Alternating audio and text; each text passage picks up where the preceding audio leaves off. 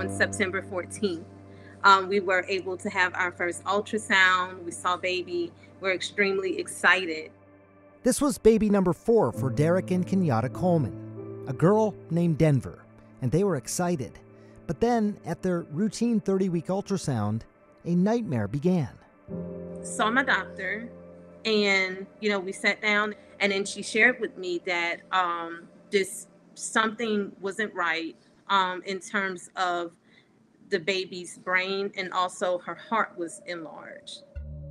The concern was this: that big colorful mass you're looking at in baby Denver's brain. It's known as a vein of Galen malformation.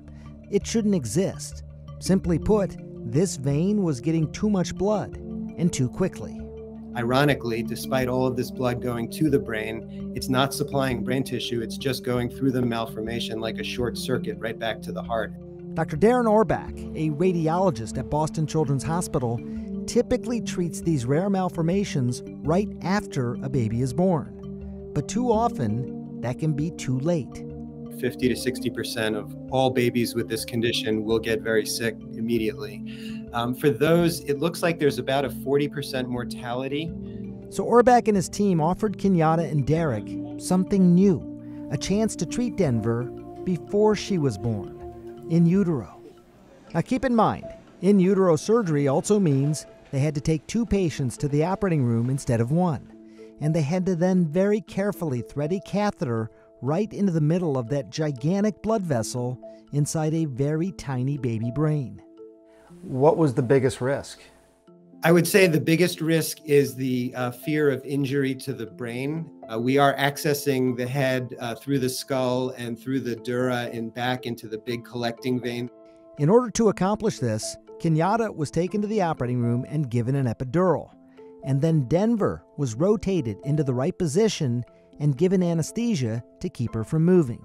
So after learning that she was in an ideal position, that was more confirmation for me. Like, there's no backing out of this. So babies in utero, baby is flipped so that the back of the head is towards the abdominal wall. So this would be toward you as the surgeon here. Needle is going to go then through the abdominal wall of mom and then through the occipital bone right here. And at that point, we introduced the microcatheter through the needle and went up through the sinus to get to the big vein. And through that needle, these tiny little coils were used to fill up the vein and change that big colorful mass into something that looks like this. The actual procedure itself took just around 20 minutes. Just 2 days later, Denver was born. Happy, healthy, both baby and family. So this is Miss Denver Coleman, and she is about to change the world. Dr. Sanjay Gupta, CNN, reporting.